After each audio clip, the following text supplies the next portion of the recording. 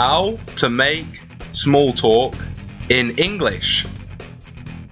So say there's a girl, Sarah, and there's a boy, a guy, yeah, me, Charles, and we don't know each other at all, but we've got to make polite conversation. We call that small talk. So you might do that at a lunch, for example, with some family members you don't know, or say Sarah could be a work colleague and we work in the same office and we have to make small talk. So first great small talk topic, the weather. You can always use this topic because there's always different weather. So good questions would be, isn't it hot today? Or don't you think it's freezing today? Or how do you like the weather? Or don't you think the weather's terrible? Next topic, politics, sports. Another great small talk topic.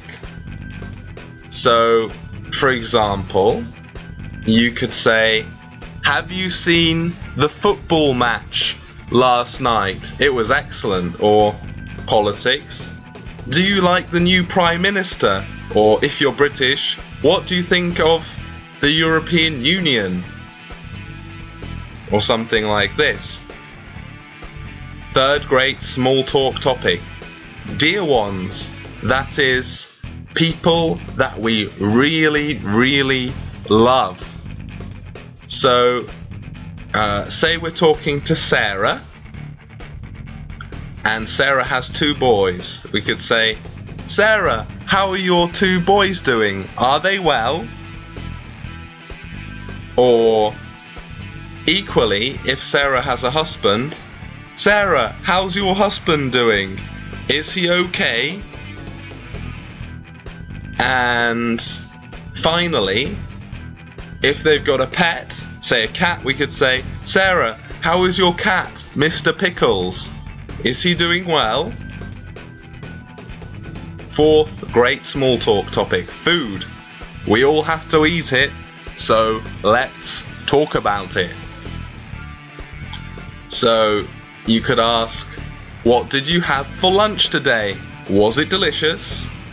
Or what do you think you'll be having for dinner tonight? Do you have anything planned? And so on.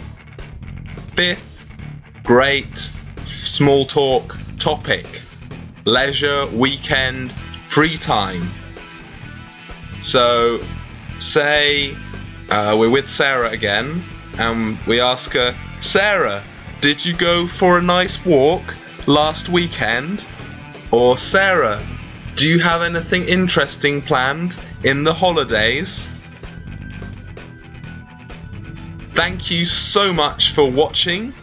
This has been Charles Wood, English teacher.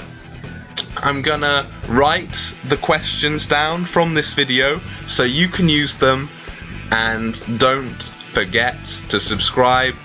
I love teaching, you love watching.